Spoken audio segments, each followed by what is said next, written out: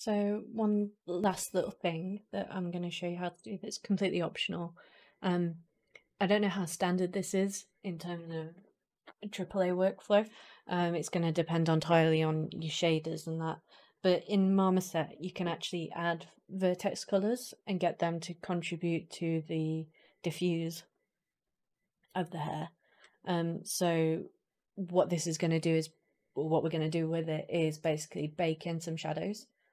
So there's several different ways to do this, but I will show you my way. It's a very new technique that I've been doing, that I only just did on one hair so far.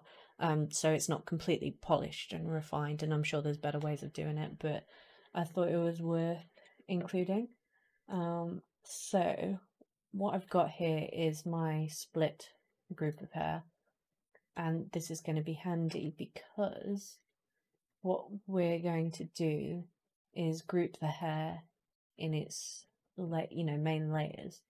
So I want to have all of these bottom layers, say those 3. Yeah, so all of its bottom layers, middle layers, and then top layers, we want them separate.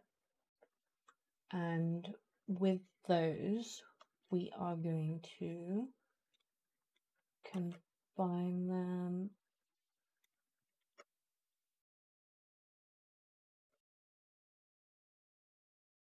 And then, just to be safe, duplicate those. I like to duplicate my message when I do stuff like this because we're going to mess with the UVs and tweak and edit things. And if you just duplicate them and work on a copy, it just means that you don't break the original. You don't have to start all over again. Like that. So let's just name them so we can see what we're doing. So base, mid, and top. Yeah, so what we want to do with these is go to UV editor, select all of these, and then unfold, and then layout. So that's just going to lay all the UVs out individually along here.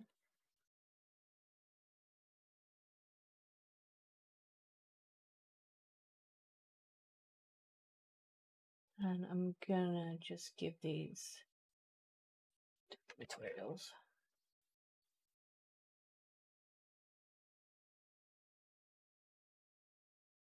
And then we're going to export them.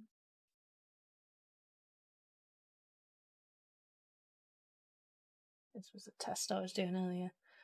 So an important thing, I've been exporting as FBXs with triangulation on, but with the vertex colors, it doesn't like triangulation for whatever reason, so make sure to turn that off.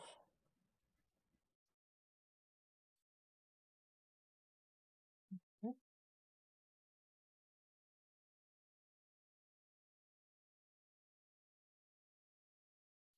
So bring in your hair. Right, because that's annoying.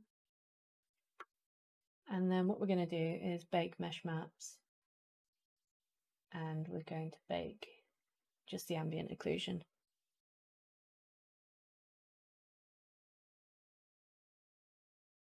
And then we've got some ambient occlusion. Export this. Don't want it there.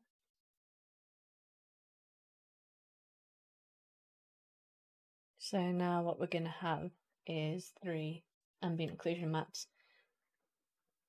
And the reason I've done them separately is so that we can have more control over them, because if you bake them all together, you can't tweak anything, it's just as is. So yeah, the base, so we don't want completely black at all, because that's just not going to look right unless you've got a really dark hairstyle perhaps. So I'm just going to set these to 50% for now and just save over these.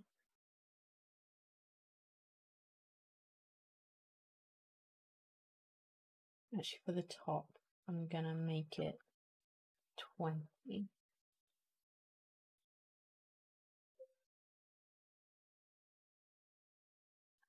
Maybe the mid, actually, I'm gonna make it 30.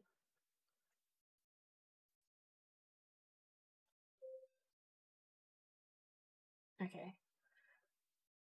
So now that I've done that, I'm going to go into mesh display, paint vertex color.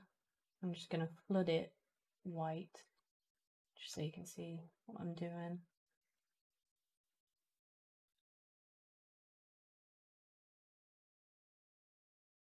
Then we're going to go into attribute maps, import, and because this is the base layer, I'm going to import base mixed AO. And as you can see, this is adding color, the grey color to the hair. Do the same for mid.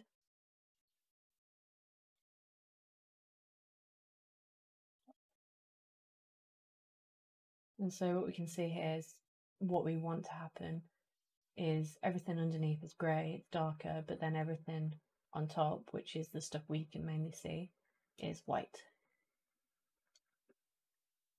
So now that I've done that, I'm just gonna bring back, should have named these properly.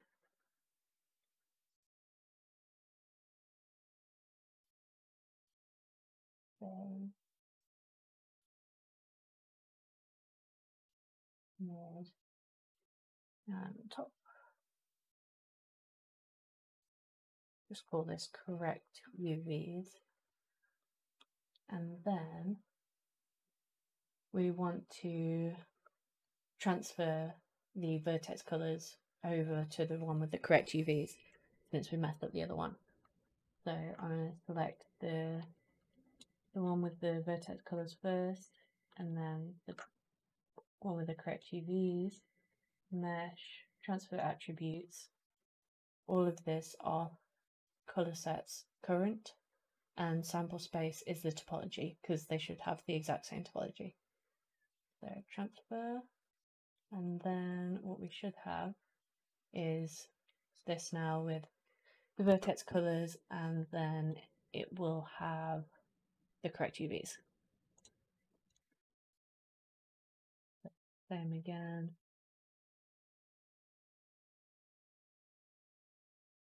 For this. Remember not to triangulate on. So now that we've done that,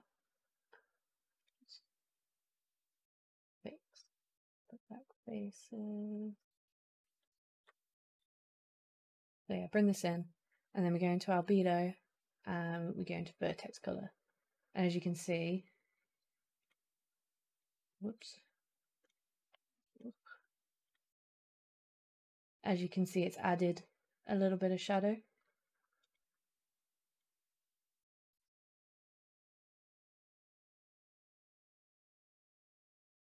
And this just gives a little bit of depth.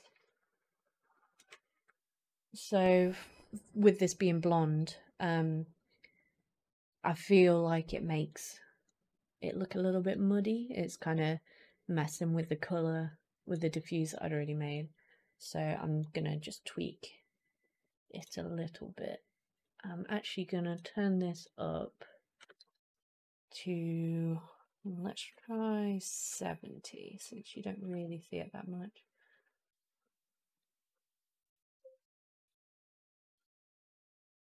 And then I want that to be 20. Unfortunately, you have to go back in and redo this process.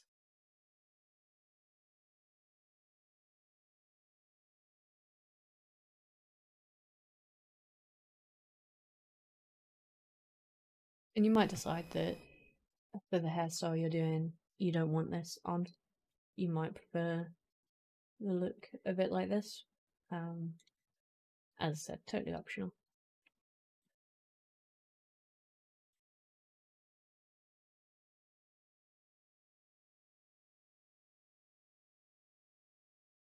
So something I can do as well is hand paint it. So maybe for the top, I decide.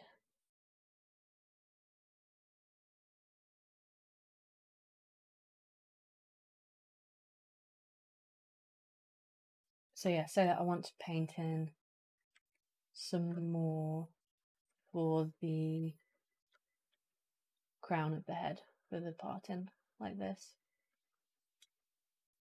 So I should be able to just literally go in like this. Maybe we'll blur it.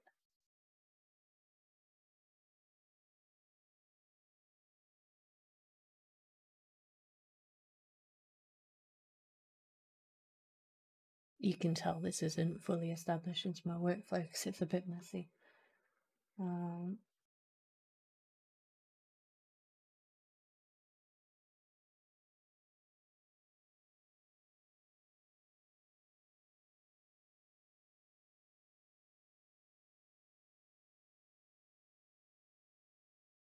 Okay, I can't really tell if that's worked or not, if that's made any difference. But yeah, like I said, it's a little bit unrefined workflow for me. I'm still kind of experimenting with it, but feel free to give it a go, even if it's just in the most simplest form and giving yourself a little bit of extra AO. Or maybe you're working in Unreal and it might not be supported in the same way, but yeah, something to consider.